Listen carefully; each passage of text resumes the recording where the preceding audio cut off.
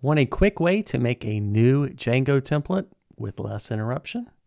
You're writing a Django view and you want a new template. Just head over to the file tree, navigate to the right place, right click to add a file, type in the file name. Okay. Then go back to the view, add the attribute, and put in the file name. I already forgot what I was doing. It's true, it's a bit of disruption that takes us out of our flow. I already typed the template name. Any chance PyCharm can make the file from there? Here's a faster way while staying in the flow. Type the template path with autocomplete. You'll get a warning. Mouse over, read the warning, then click Create.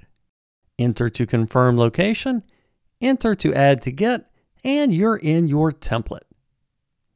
Type in what you need, then head back to your view, all wired up.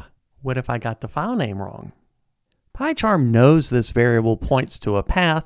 If you mistype the file name, you'll get a warning. Mouse over and PyCharm tells you the problem. Even if you're not actually on the file, PyCharm's Problems view will let you know that your project has an error.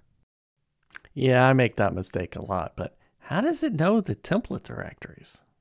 PyCharm registers what it thinks are template directories. Here I've manually marked a directory as a template folder. This makes the directory icon purple in this theme, and thus polls/index.html is found by autocomplete.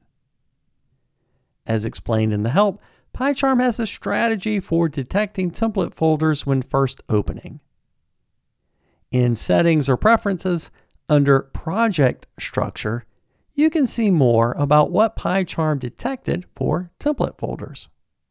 Django templates have been great at over 15 years at generating HTML. With this PyCharm tip, speed up making new Django templates.